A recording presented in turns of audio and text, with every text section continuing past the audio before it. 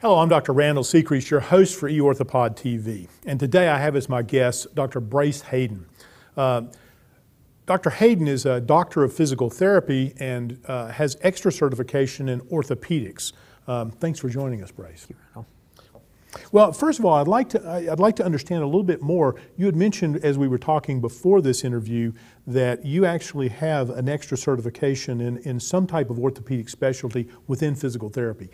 Can you explain that to me and how you go about getting that? Sure. So all physical therapists take a national board exam that essentially gives them their physical therapy license. And then after you've been practicing for a while, many people kind of take a specialty route, and one way of kind of showing that you've met this specialty and it's a higher degree within the area, you hone in on one specific area, and I took mine in orthopedics 3 years ago or so. It's a board exam that says you have reached a competency level and you've practiced for at least 5 years and you've had X amount of hours in this specialty area. And so yeah, mine's in orthopedics, and which is a broad field of joint-related things from the ankle to the temporomandibular joint. So. Okay. Well, I thought what we would do today is really talk about a very common orthopedic problem, and that is the problem with ankle sprains and ankle instability. And what I'd really like to do is focus on how you as a physical therapist begin to address these problems in patients who present to your practice, either referred from another orthopedic specialist, such as an orthopedic surgeon or a regular family physician, or maybe if they just show up in your office with an ankle problem. How do you begin to assess patients in terms of their ankle function? I guess the biggest approach I take first off is this the first time around? Because you know the chances of ankle sprains is, I think it's the highest sprain joint on the human body, just because it is the lowest joint, and we're just naturally meant to have mobile ankles. And in the same side of the coin of mobility joint is that it is prone to being sprained, and the typical inversion sprain is quite common. So what I look at is the severity of it, and we kind of have a few different ways of grading the severity of a sprain. And if this is a repeated issue where it goes away for a while and then they sprain it again, and that kind of sets the bar with how much we're going to need to put into stabilizing it and looking a bit maybe initially at just protecting the joint with the initial traumatic sprain, and then really working on getting the inflammation down and getting them comfortably walking again. And then a lot of the rehabilitation component is kind of building the strength back around the joint, and also working on their balance and what we call proprioception, and kind of how they position themselves on that joint to make it a more stable, workable joint, so it's not a repeated issue. Well, you know, you mentioned something that I think we probably ought to clarify the term, and that's inversion sprain. And for you and I think that we throw these terms around, eversion and inversion. The typical sprain with an inversion is when the outside of the foot actually rolls under. So the patient tends to roll onto the outside of the foot. And that's, as you mentioned, that's by far more common than the opposite. Because if you really sit down and try to sprain your ankle in that way, it's very difficult to do. It's very easy to do with an inversion sprain. But I think we do see eversion injuries. Unfortunately, they generally end up in fractures rather than sprains. So, so that motion tends to put a lot more force on the lateral malleolus or the fibula, and can definitely lead to a fracture. But for patients that may not understand that term, I think that probably clarifies it. When you see these patients, I mean, what are they complaining of? When you see them in the office, are they coming in complaining that they have weak ankles, or are they coming in complaining about pain?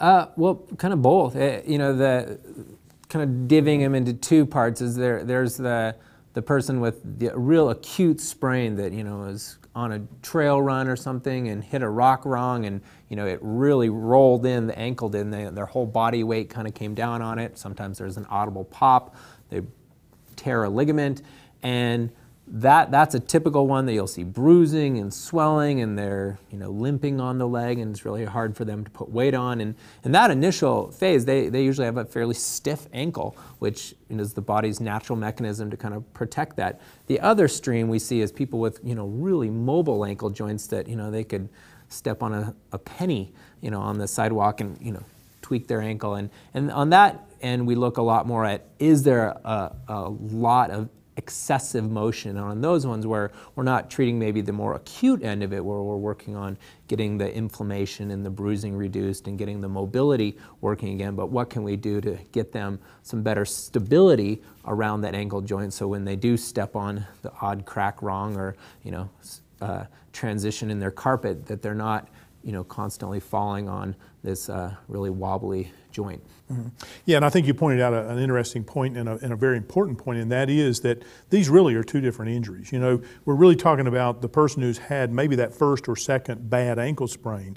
They have somewhat of a different problem than the people who have what we would consider chronic instability, or probably left over from having 2 or 3 of these bad sprains, and now those ligaments have not gone on to heal appropriately. They probably have not been fixed surgically, and their problem is a little bit different.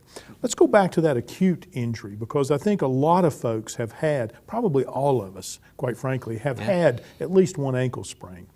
So, it's 3 days later after that bad ankle sprain. As you mentioned, my ankle's swollen, it's probably bruised, it's sore, I don't want to walk on it, I'm probably on crutches.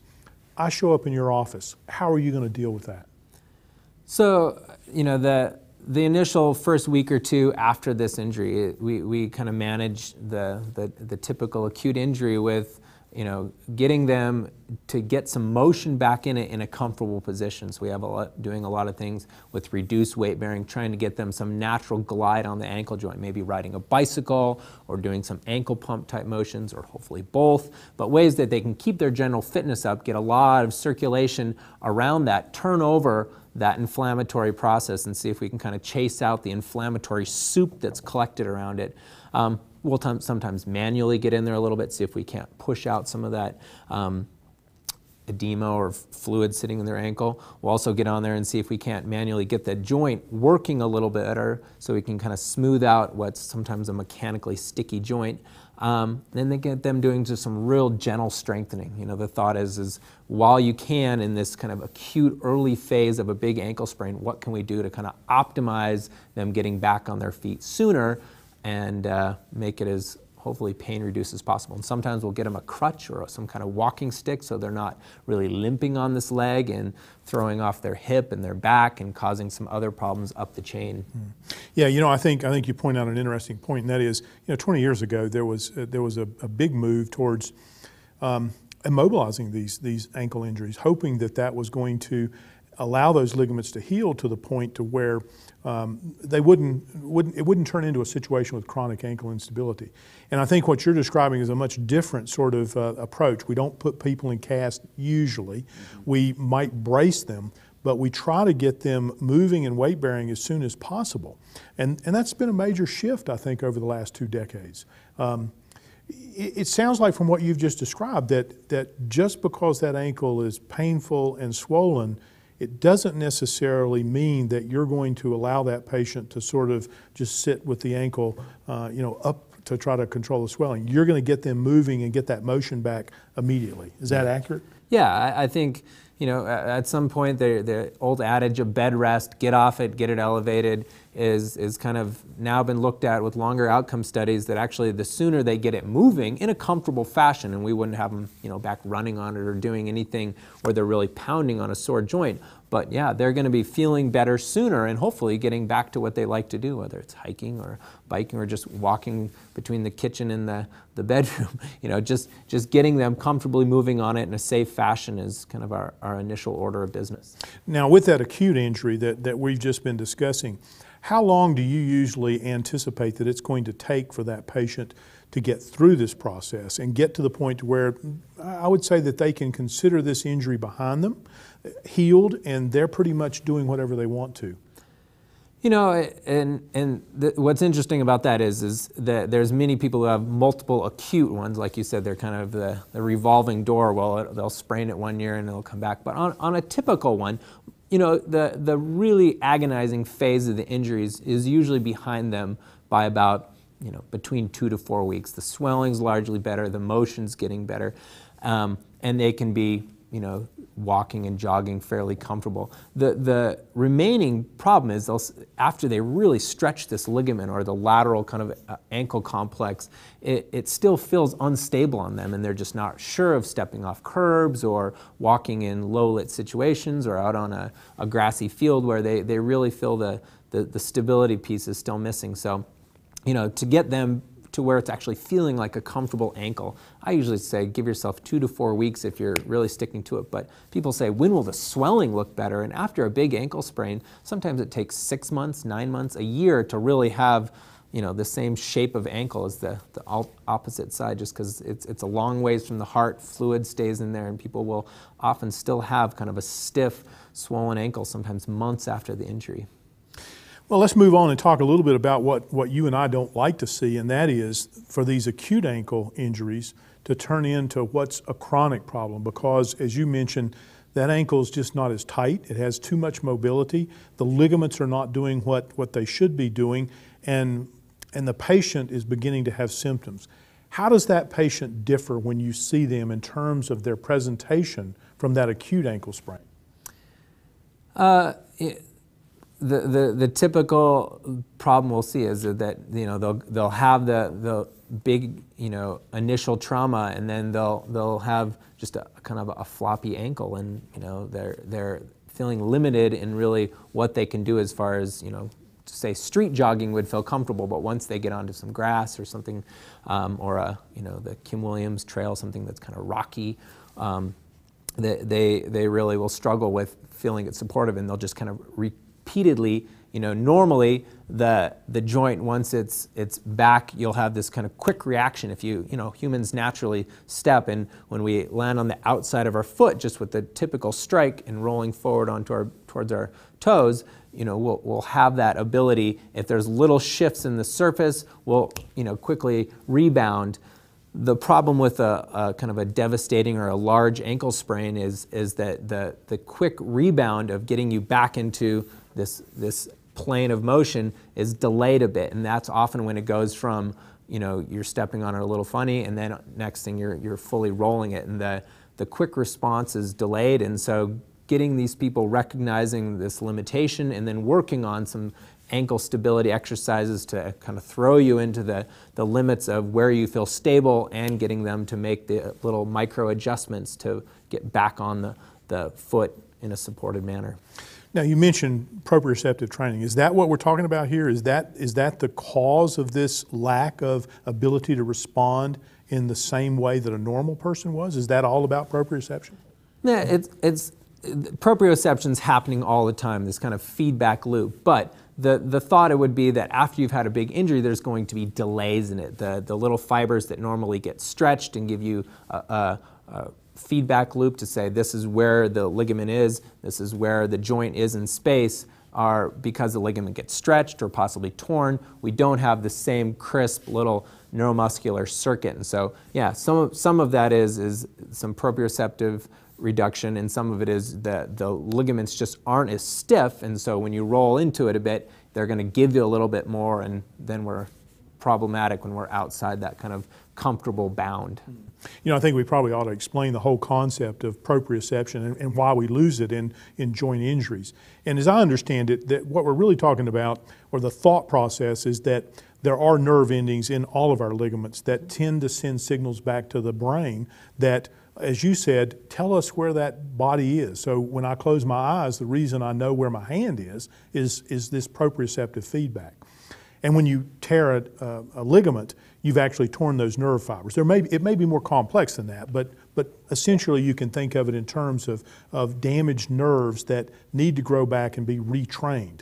So I'm assuming that what you're explaining is the same thing that I'm explaining, that we're waiting for those nerves to grow back, and then the physical therapy, the training, is actually designed to teach those nerves how to actually give us the right information that's usable information. Correct, yep, and so like anything, you start at a real gradual level of saying, how do you feel on a flat surface, doing some things that kind of challenge you, balancing on that one leg, and then climb the ladder up kind of with successive approximations to things that really challenge you outside that balance. And can your ankle and those nerve endings that are sensing how far you're being stretched and how far you're pushing it, can they bring you back to kind of what we think of as a more of a neutral, stable position? So yeah, the proprioceptive, or I like to call it dynamic balance training, where we're not just standing in one place, but we're trying to kind of mimic human motions that do throw our balance off a little bit, and have people practicing things at home and working on kind of challenging their limits of stability. Now, like the acute injury, where we talked a little bit about the time frame when we're thinking that, finally that ankle is going to start, the swelling's going to go down, the ankle's going to start feeling like a relatively normal ankle. When you see a patient with chronic instability, may have been putting up with this for years, you begin a physical therapy program, how long should that person expect to be working with a physical therapist before they plateau off and sort of have gotten all the benefit out of those exercises? Well, it really is going to vary on the person. I think this day and age with how expensive healthcare is, and some people just need, a couple appointments and say, take it and work with it. And other people where it's more limiting to their lifestyle, or they have some other mechanical issues going on, we'll spend, I tell people, expect it, let's look at it for a couple weeks. We usually say, but around 4 weeks, especially if we're just looking at someone who's had more of a long history of ankle instability. And if it's just pure stability training, I'll say, let's look at it for 4 weeks or so, kind of say twice a week, a little more on the thorough end in the beginning, and then we kind of taper into more what they're going to be doing at home. Because at this point, the ankle's still going to have the available motion, and we're not necessarily snugging the joint tighter, but we're getting them to really challenge what they can comfortably do, and then keep trying to up the ante of what the ankle will allow comfortably and get them to rebound. So in that phase, we would see them on a less frequent basis, maybe once a week to every 2 weeks, and then as necessary. So, but they're still going to be practicing this for their own ability. I try to kind of build it into a leg strength program and say part of your program is going to be the neuromuscular and getting this little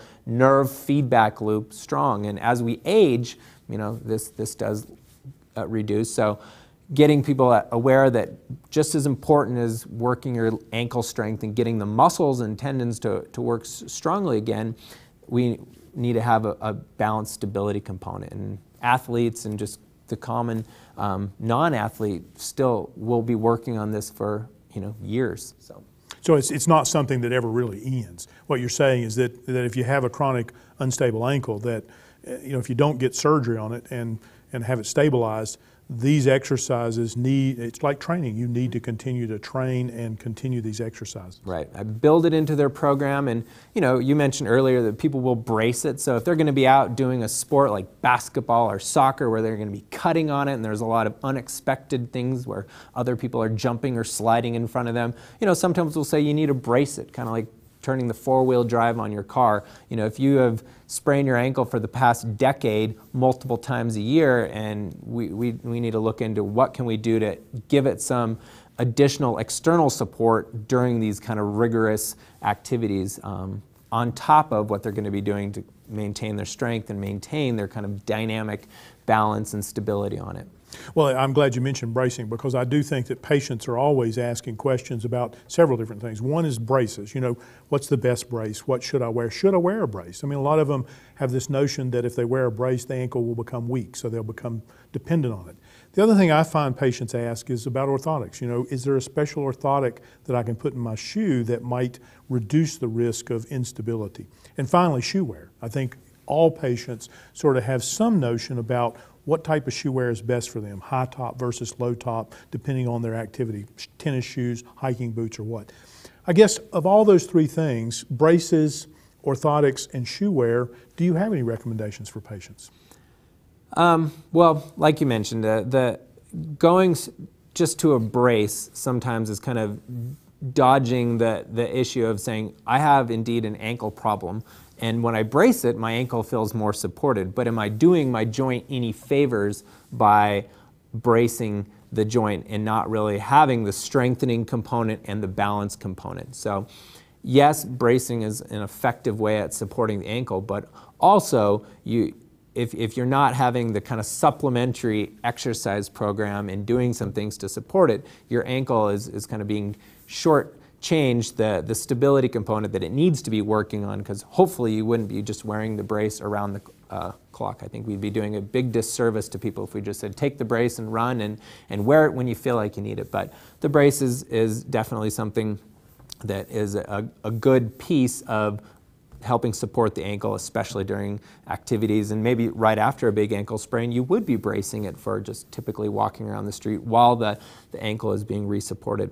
So yes, bracing is a real effective. I like these kind of snug braces that have this little Velcro figure 8 support that kind of mimics some of the crossovers of the ligaments. So they're pretty low profile, not a big thick brace, but often they're just giving it a little bit more compression around the joint, and then people can kind of support it with the little Velcro clasp. As far as orthotics go, it's dipping into a huge pool of what are you essentially changing in their gait mechanics for do you need an orthotic. And humans naturally do have the tendency of striking on a bit of the outside of their foot. So that's why we see more of these lateral ankle sprains where they're rolling, inversion, where they're rolling the outside of their ankle joint. So sometimes you can make some small adjustments with putting an orthotic in there, but usually it's a little more complicated than that, and there's some other things we're changing if we're throwing an orthotic in the shoe. So there can be some improvements with that, but also you're often putting the person up a little higher, and by raising the heel counter up, we're also throwing you into a little bit more of a realm of possibly changing your balance. And by having your foot higher off the ground, often people notice when they have a running shoe or something like that with a really high cushiony heel that they're much more prone to sprain it. And what about shoe wear? You mentioned the shoes with a higher heel or platform shoes or anything always put you at a higher risk if you have unstable injuries or unstable ankles. But do you really believe that there's any benefit to having, for example, tennis shoes that are high top versus low top? Is there any benefit to going to a high top tennis shoe?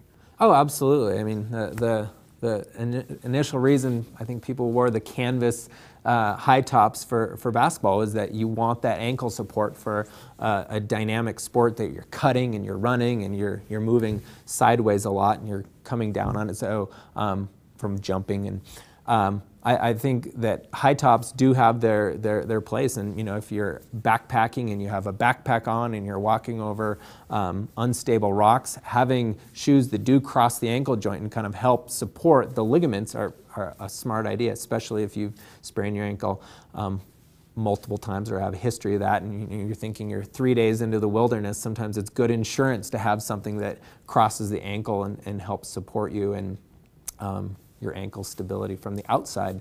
So footwear is important, and I think people will sometimes initially right after an injury get into wearing something that's more supportive, that if they're not bracing it, like a high top, because running shoes and clogs and these kind of things, even flip-flops, can be quite challenging on getting the ankle supported again. Well, this has been a fascinating, I think, comprehensive discussion about ankle sprains and ankle instability, and really the physical therapy approach to those two disease processes. Is there anything you can think of that you would like patients to know that we haven't discussed during this interview? I guess the common ankle sprain, like immediately, what do I do, and do I need to see a physical therapist? Because many people can walk away from an ankle sprain or will have done it 10 times, and kind of from the expert look at what do I need to do and when do I need to see a physical therapist for this. And I tell people kind of the drawing line of, is this something that's repeatedly happening? And if it's severe enough that they could have, like you mentioned before, fractured something or fully torn something, do I need to get in and see an orthopedic specialist, physician, or physical therapist? And kind of that line in the sand, I tell people, is it getting better on its own?